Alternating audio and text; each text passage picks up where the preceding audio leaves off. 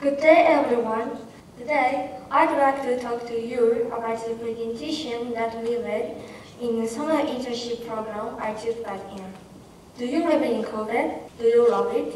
If you are living in Kobe or have been around the city, then I think you will agree when I say that Kobe is a progressive city. Kobe is one of Japan's well-developed cities. It is a well-balanced city where nature and people's lives go together. Let's look at Salami Ward as an example. Salami Ward balances both city and nature.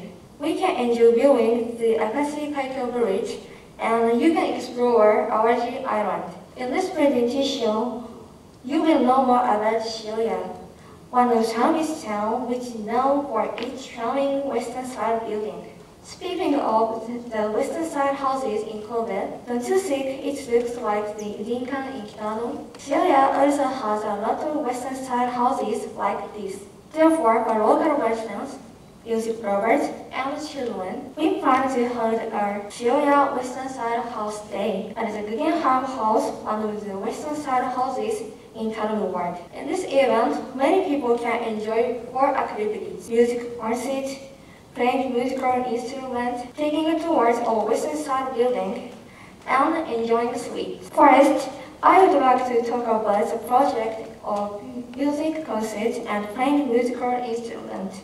I thought that it would be possible for people of all ages to interact with music. I think it will the atmosphere of a Western-style building. The Guggenheim House has a Western-style garden where you can enjoy music. To do this, we'll first ask the local Salami Ward music group and the Salami Ward Brass Band Club to hold the Earth World concert.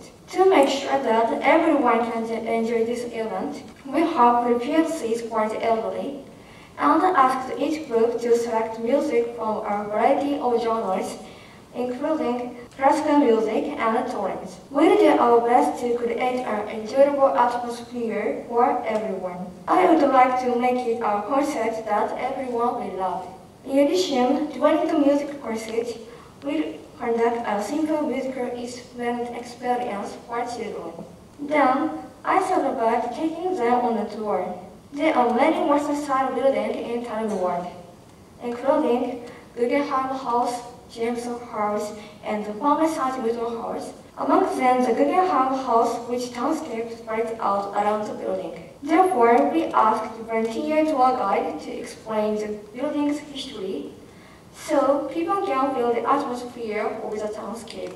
Next, we also plan to sell sweets. By selling sweets, you can interact with local residents and good course. The participating groups are a confectionery school in Kobe and Plus Nukumori. Plus Nukumori is a special shop created by people with disabilities and the local welfare office for the disabled. Visitors who purchase sweets can use a nice common space where they can enjoy their treats. Each store will also conduct a survey about their goods or sweets. When doing this, they can improve their skills in making sweets. This plan will be publicized in a variety of ways, such as posting them in Salami City residents' public relations papers and putting up posters in front of the train stations. I think it would be great to have everyone advertise this plan. By holding this event, we can rediscover the town's good points and let people know about Shibuya's western-style building while strengthening the ties with local residents. Thank you for listening.